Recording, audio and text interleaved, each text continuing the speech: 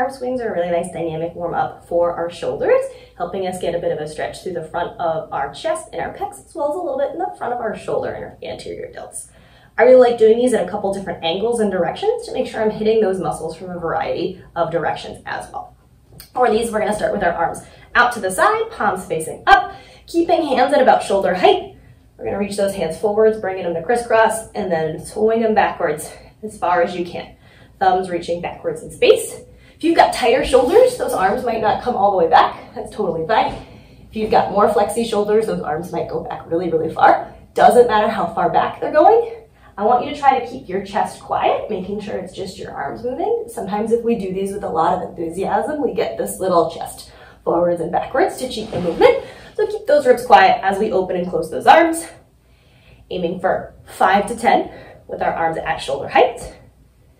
And then you can switch it up, take it at a diagonal. So I'm going to do one hand a little higher, one hand a little lower. Opening and closing those arms. And 5 to 10 on this direction. You can do the other diagonal. New hand high, new hand low.